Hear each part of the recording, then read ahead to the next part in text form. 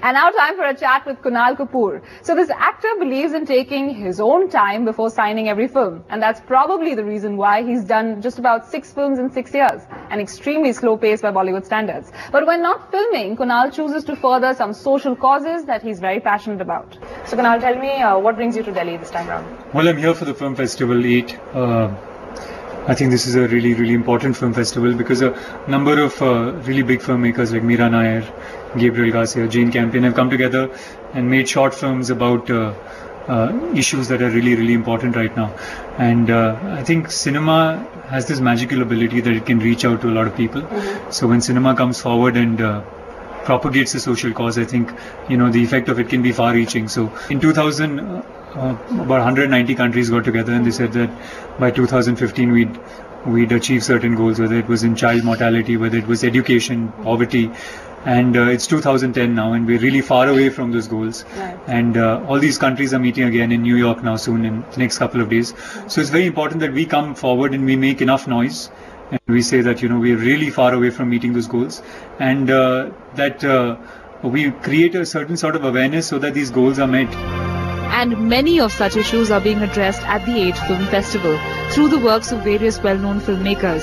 And incidentally, Kunal's last film, Lamha, too dealt with a similar issue, the ongoing political conflict in Kashmir. Okay, coming to your films, we last saw you in Lamha. Right? Yeah. What next?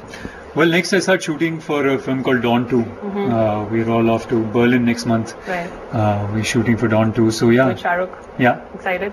I'm really excited, yeah. You're also playing a superhero in Doga.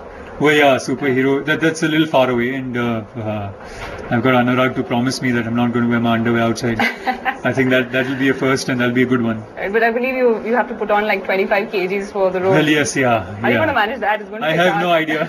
It's going to be a task. Yeah. It's going to be rather difficult, but I'm up for it. And Anurag called me last week, and he said that it's very important that we forget that we're friends now. We've been friends for a while, but let's forget that we're friends now. Right. And I'm going to be a slave master now, so hopefully he's going to push me enough so that I can put on that weight. Sure. Okay, looking at your filmography, you've done about 3 films with Yash Raj, one with Shyam Benegal, even with Rakesh and Prakash Mehra. Yet we haven't seen a film that is essentially a Kunal Kapoor film. Why is that? Well, I haven't got scripts that have excited me enough. I mean, there's enough scripts that come across that are solo lead films, but they're scripts that I haven't found interesting enough. I've always been, for me, what's really important is the role, and strangely, it's the role in whether it's a supporting part. Those are the parts that have interested me up till now. But I think that's about to change now because a lot of films that I'm doing up next are films that are the conventional solo lead films. Right. So that will change soon. Yeah. You're doing a romantic comedy. That's the first. I'm doing a romantic comedy. Yeah, that's a first for me. Yeah. But somehow you've always been associated to like a dark, young, brooding kind of character. Was that by chance or design? Well, I think it has to do with the fact that I have long hair, I had a beard, and I don't smile so much. So people think he's brooding and he's intelligent. Right. And they're sort of wrong on both counts. But you don't look conventionally Bollywood. You think you're okay with being called unconventional, or you would like to change that? Oh, no, I wouldn't change that for the world. I think, when I started off, there was a lot of people that... a lot of directors that I met that said that you have to change beef up and you should look a certain way because that's how a Hindi film hero should look. That's right. And for me that didn't make sense at all. I believe that actors should all have their own distinct personalities, and that's what you bring. And if everybody starts looking the same and behaving the same, then there's no fun.